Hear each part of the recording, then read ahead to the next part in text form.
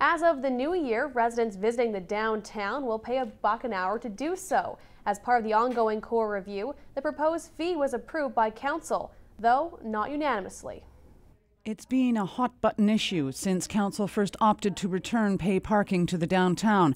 But council went one step further by approving a rate for hourly parking in the core review, something Councillor Brian Skaken opposed. But what happened at council on Monday was a report coming back saying we want $1 an hour parking from our administration, and that'll generate $350,000 a year.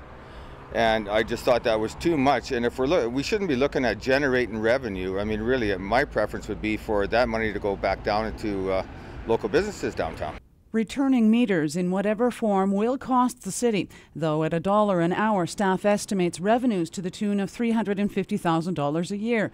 Still, Councillor Lynn Hall reluctantly approved the rate. That reservation is still there, and I'm waiting to see what administration bring back as far as what the mechanics look like, how that system will run and operate, but probably more importantly, what the dollar amount is going to be to purchase and install it.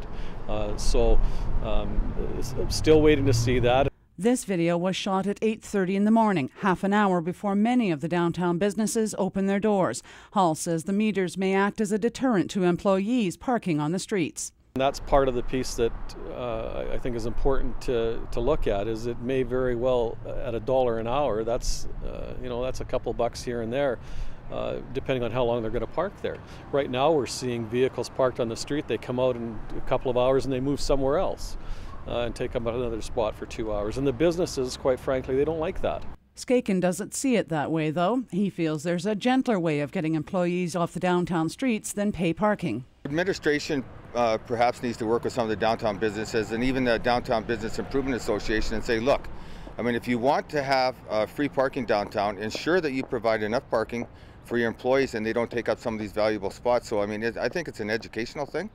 But, as far as $1 an hour, I just think that's too steep.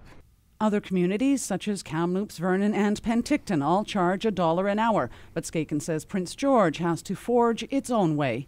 Cheryl Jan, CKPG News.